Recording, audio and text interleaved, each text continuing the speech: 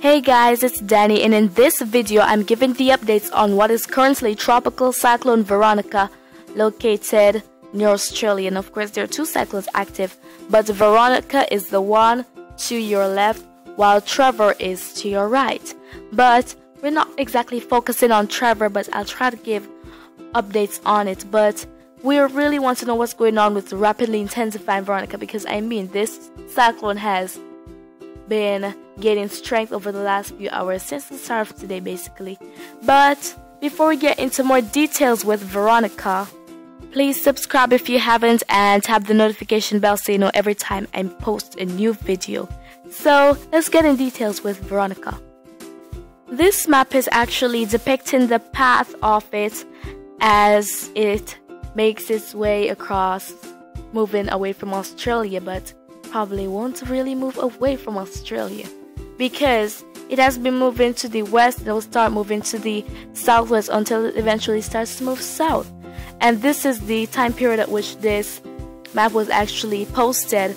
And of course the cyclone is strong. Maximum winds are 45 miles per hour, 10 minutes mean, and the pressure is at 996 millibars.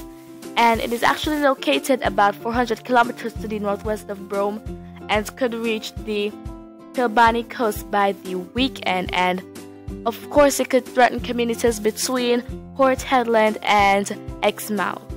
So this is actually a very intense cyclone that could be the strongest of the season. That's what some persons are predicting.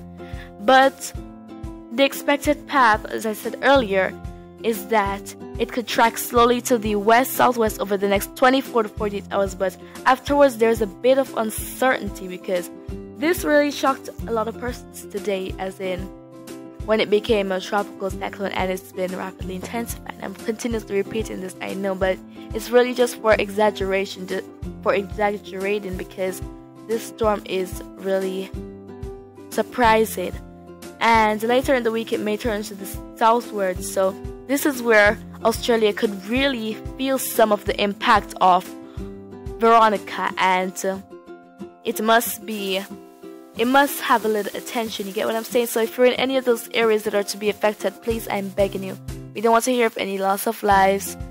Yeah, it's better to lose your possessions than to lose your life, because all of that can be replaced while your life cannot. If you're gone, you're just gone for good. So life is precious, it must be preserved. So I'm just asking you to stay safe, and I will continue to give updates on Veronica as we head throughout the week. So have a fabulous day, and remember to always stay weather-wise.